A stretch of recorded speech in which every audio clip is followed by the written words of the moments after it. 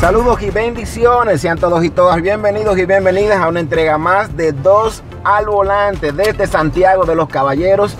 Yo soy Silen García, su anfitrión, el cual estará más que complacido en el día de hoy de compartir con ustedes y con el especial invitado que tenemos. Sí, Rambo Cristiano. No nos vamos a ningún sitio, nos quedamos acá desde Santiago de los Caballeros.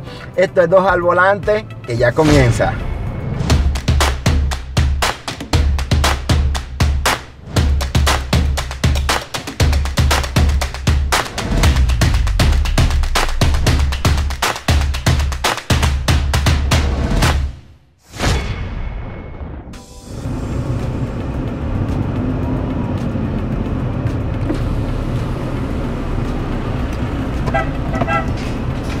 ¡Vamos allá!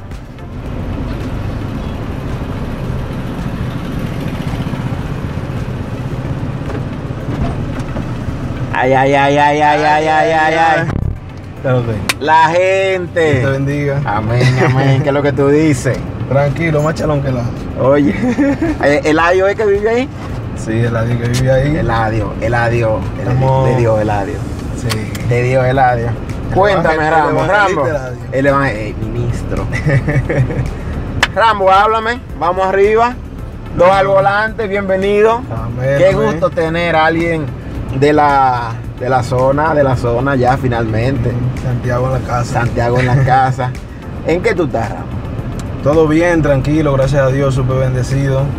Actualiza. Actualízame. Lanzamiento. Yo estoy en búsqueda. Ahora Búsqueda. mismo. Salió Búsqueda. Salió Búsqueda. Están tirando álbumes a dos manos. Y entre los cristianos en la casa, señor. Amén. Estos ministros están ocupados en asuntos de reino. ¿Cómo les fue en el lanzamiento? ¿Cómo fluyó todo? Cuéntanos un poco de eso. Bueno, el lanzamiento fue hace unas semanas atrás, el 2 de septiembre. Sí. Y realmente recibimos un apoyo increíble de la comunidad cristiana de Santiago y de Cibao, porque hubieron personas que incluso vinieron hasta de Santo Domingo a apoyarnos. De Colombia también recibió una comisión, ¿sabes? ¿Y cuál fue el performance que se presentó al final? ¿Cómo fue? ¿Cuáles fueron los artistas invitados? Háblanos de eso. Bueno, abriendo el evento estaba Alvin Miss, que es un ministerio de aquí de Santiago, muy bueno, el cual respeto mucho. Y también estaba Carles Loima, de La Vega. De La Vega, que es mi pana también. Y ahí estuvimos un momento a la presencia de Dios increíble, bueno. En conjunto con Sandra Quintero, que vino desde Colombia. Wow. Para tener el tiempo de la palabra en el evento. Amén. Y wow, fue la persona, recibo todos los testimonios a través del DM y por mis redes, a gente que tiene mi contacto de WhatsApp también me escribe, y solamente he recibido críticas positivas. Claro, porque ya tú tienes una plataforma que recibes mensajes tanto de aquí locales como internacional. Yo veo como un calambre desde Colombia, y cada vez que tú subes algo de varios países, hablan un poco de eso. La gente realmente ha sido bueno el apoyo a tu carrera. Amén, así ha sido. Sabe que todo es un proceso. Amén. Y por la gracia de Dios hemos recibido invitaciones de otros lugares ya para estar más adelante. Pero sí hay comentarios que vienen desde toda Latinoamérica, y eso realmente algo como que me llena de gozo, porque eso fue una promesa de Dios hacia mi vida, hacia mi ministerio. Un proceso que viene desde ¿qué tiempo? Desde 2009. Desde 2009. Sí, trabajando. ¿Tú tienes trabajando? Porque la gente cree que la cosa es de la noche a la mañana, y todavía no hemos visto ni la mitad quizás de lo que Dios tiene reservado. Yo estaba hablando con Rafi, que es mi productor. Ayer estaba en el estudio, después de una semana que lo he dejado descansar, porque sabes que duramos casi un año y algo realizando Búsqueda. Y le decía, amén, apenas estamos... ¿Tu segundo álbum? Sí, mi segundo álbum, ya Búsqueda.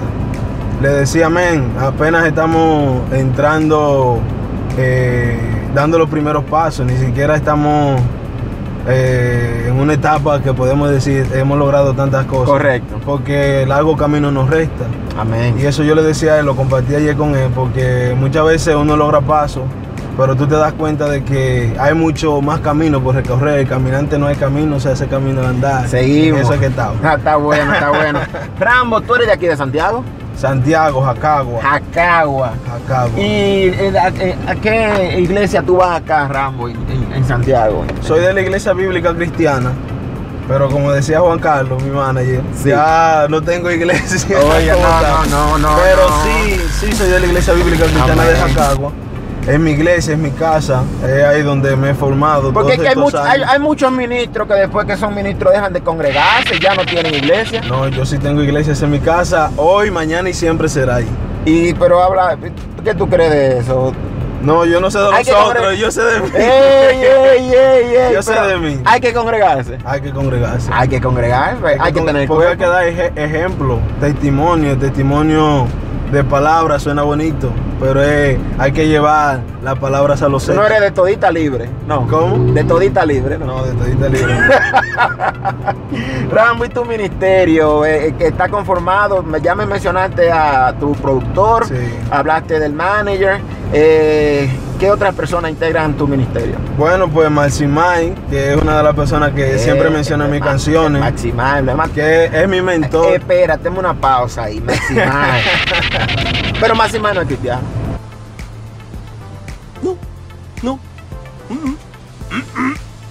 No, Maximay no es cristiano. Y háblame de eso. ¿Cómo tú tienes en tu equipo de trabajo una persona que no es cristiana? Mira, es una larga historia. Porque cuando inicié. Me tiro. Tiren. No. Bueno, cuando inicié en el ministerio en el año 2009, como te decía, empecé con un amigo y estábamos haciendo canciones de funky, de Manny Monte. Ajá. Y cantábamos en diferentes talent shows. Sí. Pero ¿qué sucede? En el año 2010 yo conozco a May, ahí es donde empieza el proyecto Rambo Cristiano, Ráfagas de Bendiciones. Correcto. Desde el nombre, el eslogan hasta la línea musical que hacemos, la adquirí a través de Mike. Porque Mike, aunque no vaya a la iglesia, es una persona que estaba en la iglesia. ¿Tú lo consideras un instrumento de Dios? Yo lo considero la piedra que habla mi vida. Ay, santo. Entonces, que Dios la ha utilizado todos estos años para tenerlo en el ministerio cerca, de lleno, y que sé que Dios tiene un gran propósito con su vida que se va a cumplir en el tiempo de Dios. Amén. Muchas veces la gente dice, seguimos orando por él. Seguimos orando por Mike. Bueno. Pero antes de concluir con la parte de él, porque ha sido una persona que ha sangrado conmigo, hemos reído, hemos llorado, hemos pasado hambre, hemos pasado todos los procesos juntos. Y muchas veces nosotros, a veces cuando llega el proceso y la gente ve la gloria, y más la gente que pueden ser de Dios, muchas veces pueden decirte, en este momento, ¿por qué tienes una persona así dentro de tu equipo? Y yo digo, bueno, lo tengo ahí porque Dios fue quien lo puso, no fui yo que lo puse. ¿Se pasa hambre en el ministerio? Se pasa trabajo, se pasa proceso. Y la gente debe de saber que eso es un proceso. Pero hay mucha gente que quiere ser ministro y que quiere estar y lanzarse. No, todo cuesta, todo en la vida cuesta. A cada persona que su ministerio se ha expandido, que Dios le ha hecho así a su estaca, es por algo. Incluso el pueblo de Israel, para llegar a la tierra prometida, tuvo que pasar por el desierto. Entonces, muchas veces nosotros ¿Tú te consideras que tú estás donde ahora? ¿En el desierto o en la tierra prometida o en Egipto? ¿O saliendo? No, voy caminando. ¿O frente al mar? Voy caminando, pero casi tengo un pie dentro. Está en búsqueda. Está buena, está buena. No, porque Dios va trabajando con nosotros. Yo entiendo que las glorias de Dios van en aumento. No puedo decir que ya voy de gloria en gloria. Y de victoria en victoria, decía un pastor que... Pero dentro de una parte puedo decir que estoy en la tierra prometida porque tengo la vida eterna. Ay, santo, amén. Y creo que esa debe ser la tierra prometida de cada persona. Amén. Pero ya en cuanto a crecimiento, a cosas que muchas veces tú dices quisiera lograr, cosas que todavía digo, bueno, pues todavía no estoy en esa tierra prometida. ¿Qué tan difícil es mantenerse firme siendo ministro? Pues tú eres un muchacho que te ves bien. Sí. ¿Tú tienes novia, no? No, no tengo novia. ¿Pero y qué es esto? Pero Jehová, Padre. Eunucos son, adelante, atención feliz aquí, no, aquí tenemos otro. No. Pero, háblame de esa área, ¿qué? Bueno, yo diría que nosotros como cristianos que conocemos a Dios debemos de saber bien las decisiones que tomamos. Y esperar como el tiempo. Y esperar el tiempo de Dios. Y no ha sido el tiempo, porque y ahora que tú te has dejado esta pollinita de penal, seguro que yo, la sierva, no se dan casos así que te tiran. Se dan casos, pero lo que sucede es que... Pero como sierva o no sierva. El tiempo de Dios será perfecto. Sierva y no sierva, hay de todo. Pero y entonces que no ha aparecido una idónea en todo eso. Todavía no. Pero ¿y cómo? En el tiempo de Dios llegará, no sé dónde está todavía. Atención, no me puede decir que está, pero atención, no sé. Jóvenes y jóvenes. Si usted tiene una amiga o si usted es alguien que quería saber esto, Rambo, que estén orando. Está orando al respecto, pero tú estás orando por eso. Yo también estoy orando. Seguimos, pues sí. Volvemos a Búsqueda, nuevo álbum. ¡Ey! Está acá, te lo traje de regalo, exclusivo. Solamente lo tiene la gente que fue al lanzamiento. Señores, Búsqueda. Y ahora que va a estar en las plataformas digitales ya ¿Cuándo sale a las plataformas digitales Búsqueda? Si lo digo ahora, ¿tú entiendes? No, pues está bien. Álbum no, Búsqueda, pero ya cuando se haga la entrevista va a estar en las plataformas digitales. Así que a las personas que estén activos, Búsqueda. En todas las plataformas digitales, Spotify, iTunes. Háblanos un poco de este álbum. ¿En qué género principalmente viene? Bueno, Búsqueda. Yo soy alguien, por ejemplo, que no conozco el ministerio de Rambo Cristiano. Sí. ¿Con qué yo me voy a encontrar? Bueno, te vas a encontrar con un álbum que tal vez la carátula puede estar en blanco y negro, pero sí, lo que hay dentro ahí es diferentes colores. Sí. Hay diferentes colores, no de música como tal, porque la música viene siendo simplemente un instrumento. Sí. Es diferente color en cuanto a palabra de Dios. Amén. Y cada composición, cada instrumento, cada música que está ahí es porque Dios me lo reveló y me lo habló. Amén. Y palabra de Dios. En un momento estaba haciendo un álbum completamente de trap, que Búsqueda iba a ser solamente trap. Porque sentía, wow, debo de hacer algo que vaya con el momento. Algo que sea lo que yo quiera hacer, porque a mí me gusta el trap. Sí. Pero yo decía, Dios me dijo, no yo decía, debes de cambiar el mensaje. Porque muchas veces nosotros estamos haciendo algo simplemente para lo que la gente quiere escuchar. Pero yo no estoy dando en búsqueda de lo que la gente quiere escuchar. ¿Tú estás diciendo que hay ministerios que desde su plataforma le preguntan a la gente lo que ellos quieren oír para ellos decirlo? Bueno, eso lo dijiste tú. No, pero no, es que tú estás diciendo como no, yo pensé, darle lo que la gente... No, muchas veces te lo digo en mi caso personal. Sí. Pensé en dar lo que yo quería, más Dios me dijo, esto no es lo que tú tienes que llevar. Y mira a través de quién, a través de Mike.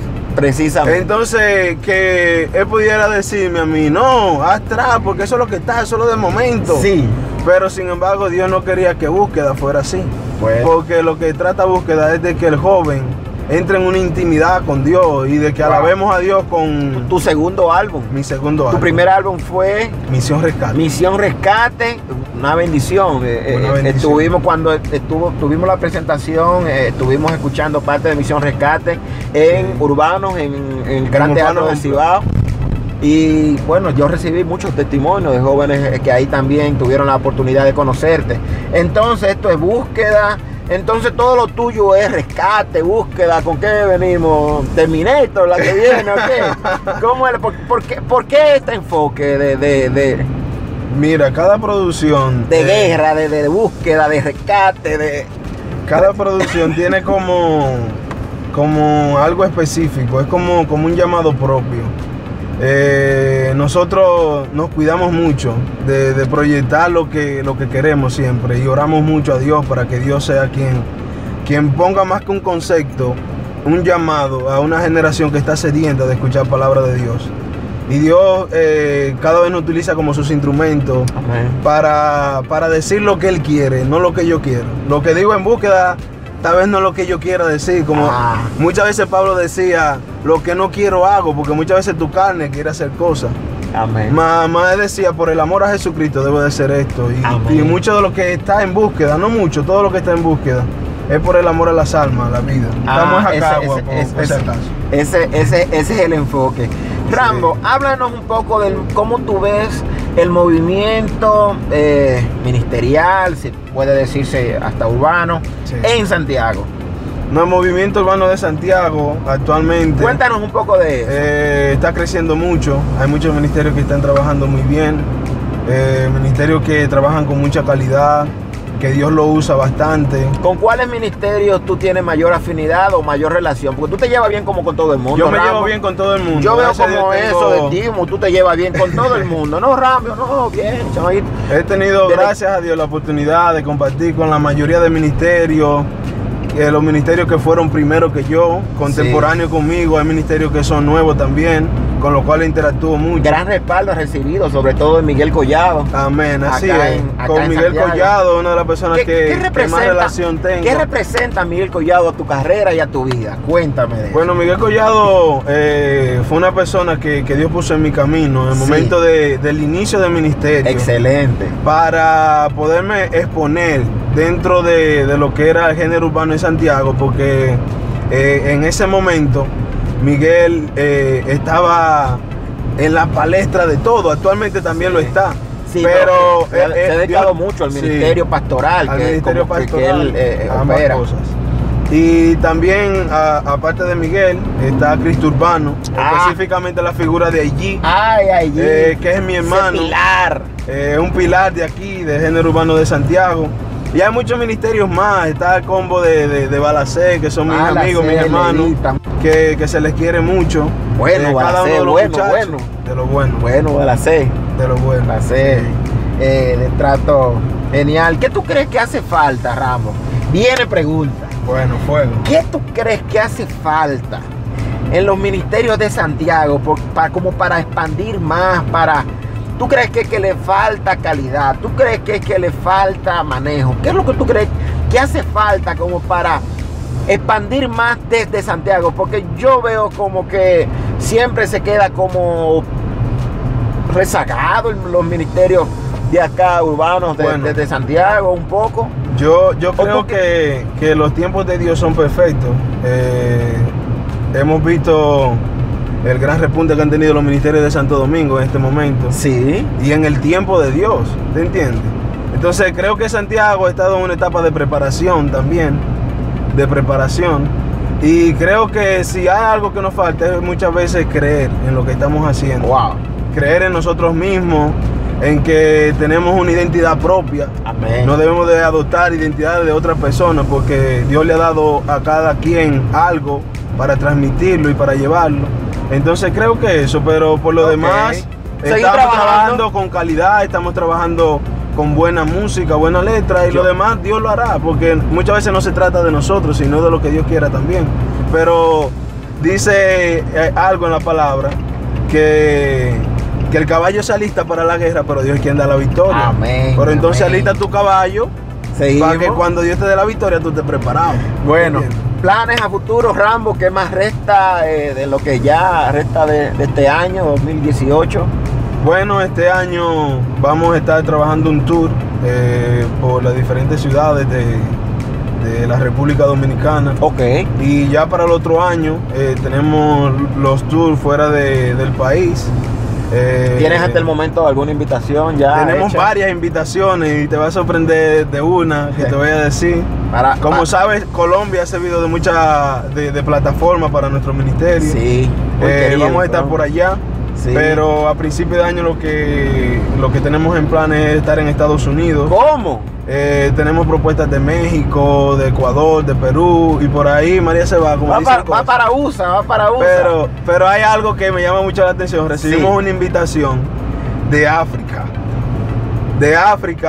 Con un ministerio de misiones. ¿De dónde? De África. Es posible que estén orando por eso. Pero hablar en qué idioma tú vas para allá, Rambo. En español. ¿Te costará traducir Búsqueda? No, mira que me ha pasado mucho. No, pero me quedé pero que me iba a sorprender, pero sí. De verdad que sí. Me ha pasado mucho que incluso grupos de norteamericanos que vienen a nuestra iglesia, de misioneros, escuchan lo que estamos haciendo. Hay un pastor que es loco conmigo, que me quiere llevar a su iglesia. Y yo le decía, pero tú le entiendes las canciones. Pero él me decía, no, es que cuando tú estás cantando yo siento algo que yo sé que es la presencia de Dios. Entonces eso es algo que yo no sé cómo es, pero entonces yo le digo, gloria a Dios, porque Dios es un Dios que creó los idiomas y hizo todo, entonces yo le dejo todo a Dios, la parte de Dios yo no lo puedo hacer. No, pues seguimos. Esta ha sido, señores, la entrevista con Rambo Cristiano, aquí en Dos al Volante. No olvides suscribirte, activar las notificaciones, también todo lo que tiene que ver con los artistas que desees escuchar aquí, que entrevistemos en Dos al Volante, déjanos en la caja de comentarios. Dos al Volante, señores. Rambo, ráfaga de bendiciones. Así mismo te podemos encontrar en las redes, ¿no? Rambo Cristiano en Facebook, en todas las plataformas, YouTube, Instagram, Rambo Cristiano RD. Señores, a seguir todo el mundo la carrera de Rambo Cristiano. No se pierda otra entrega de Dos al Volante. Manténgase conectado. Dios le bendiga. Bless. Sí. Vamos para dónde ahora. De aquí tú tienes que ir para dónde. Yo voy para Los Salados, donde yo estaba. Sí. Le damos a parar o lo dejamos corriendo. No, corriendo. Robert que se faje en su edición. Oíste, Robert, no fui yo, fue Siley. Robert que se faje en su edición. Sí. Para algo le pagamos.